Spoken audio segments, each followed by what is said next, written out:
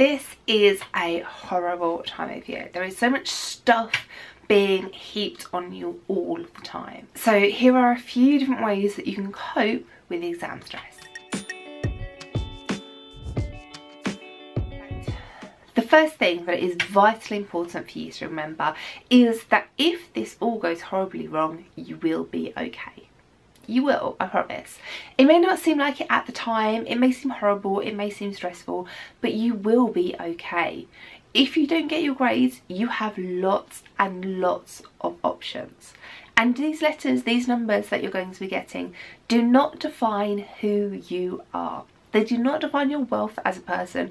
They do not define how important your contribution is.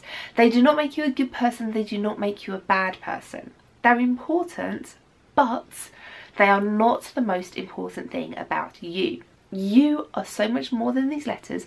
You are so much more than the results that you're going to get. If your results aren't what you wanted, don't forget that you have lots of options and they do not define your worth as a person. So how can we reduce the stress? Because stress is something that's going to make your exams harder. Number one is get organised.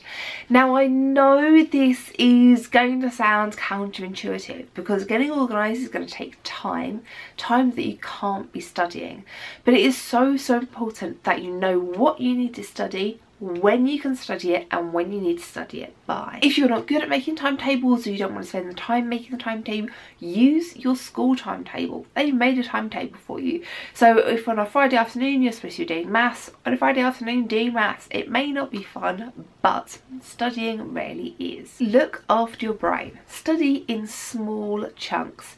Your brain doesn't like sitting in one place doing the same thing over and over again for hours and hours and hours. It will get tired, things won't go in as well. Study in small chunks and give yourself breaks.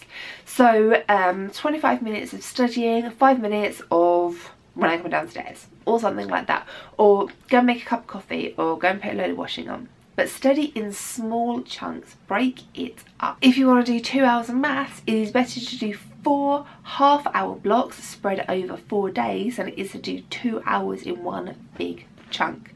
Having the overnight in there will give your brain time to absorb the information. It will go in better, it will stay in better. 3, make sure you take time to relax. I know, again, you feel you should be spending all of this time studying, but it is really important that you take some time out from studying to relax. So go and get some exercise, go to the cinema, spend some time with some friends doing exercise. Team America is one of my favourite films ever because I went to see it with a really large group of friends while we were studying for our finals at university. I can't even remember what night of the week it was, but we all studied up to this point, went out, watched the film, went back home, studied some more. But that 2-3 hour break that I had was so valuable that even after all these years, it's still one of my favourite films because of the circumstances in which I saw it. 4, do not dwell on things that have passed. If your last exam was a disaster, then that's a shame, but there's nothing we can do about it now. It is in the past, it is over. What we can do something about is the next exam or the one after that. But if your head is so caught up in how badly the last exam went, then you're not going to be able to focus on doing well in the next exam. So things that have passed. There is nothing we can do to change them now, but use what you've learned from those exams. Was it exam technique, was it timing, and apply those to doing well in your next exams. Do not compare yourselves with other people. Just because your friends stayed up to 2 o'clock in the morning doing 5 solid hours of maths does not mean that you need to as well. Do not think about how much study you've done and compare it with how much study someone else has done, because the way your mind works is that you're going to put yourself in a negative light, which isn't going to be a good attitude for going into the exams. What you do is great, what other people do is great. They may be the same, they may be different, but do not compare yourselves. There are loads and loads of small things that you can do to look after yourself. Getting a bit of exercise, making sure you have a good breakfast if you're not fasting, having some snacks around with you, eating healthy breakfast, so Weetabix as opposed to a Mars bar, drinking enough water, getting enough exercise, getting enough sleep. prioritising time to look after yourself, prioritising time to relax. And then lastly, remember that you are not alone. You are not doing this in isolation. Your friends are going through the same thing, so talk to them. Your teachers have been doing this for years, so talk to them.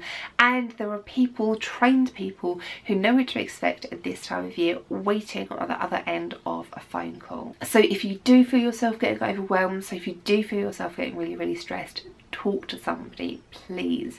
There is no situation that we can't help you through. There is no situation that is so bad that there is no solution to it. So I know this time of year is really, really horrible. I know this time of year is really, really stressful.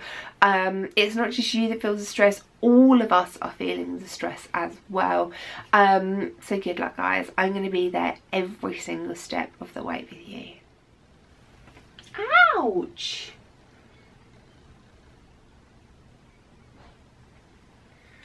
This is why in some videos I have unexplained scratches.